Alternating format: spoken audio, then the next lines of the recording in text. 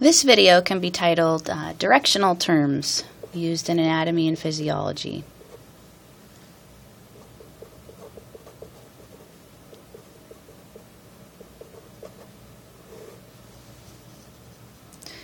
The first one I'll introduce you to is what we say when we mean something is higher up on the human body, up here, or when something is lower down on the human body.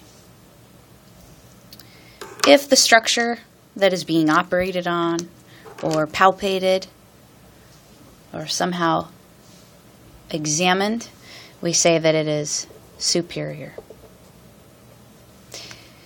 And if it is down farther on the body, we say it's inferior. So these structures can be superior or inferior compared to one another.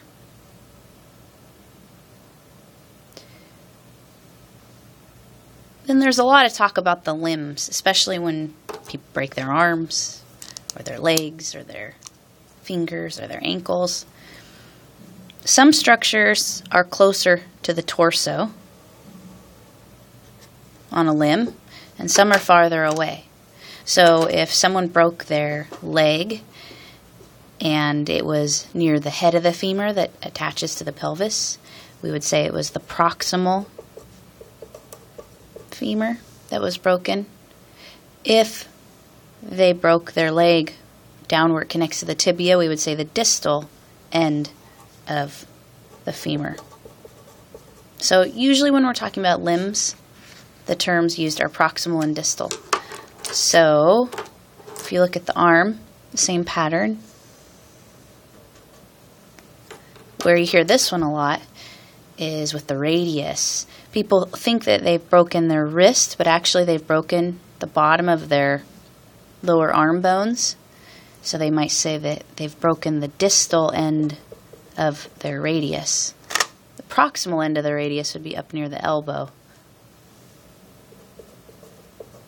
So the closer in proximity that something is to the torso, we say proximal, and the greater distance from the torso, we say distal.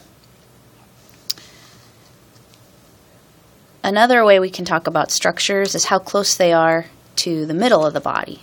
So I'm going to use an orange highlighter here to compare medial and lateral.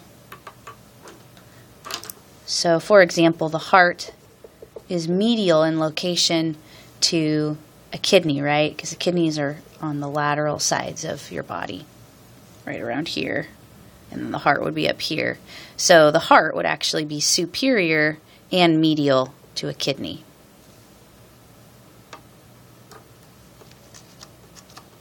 Okay, now on these cute little figures here, I'm going to teach you just a couple of more terms. If you're looking at a human from the side and considering a structure more toward the front of their body, we call it anterior. Sorry, this pink pen is giving up the ghost. Anterior. If it's toward the back, it's the posterior. So in fact, my mom used to tell me to keep my posterior in my chair during dinner because I had a hard time sitting still. So anterior is toward the front, posterior is toward the back. Here are a couple other terms you're going to hear that are similar. Ventral would be toward the front or the belly, and then dorsal toward the back.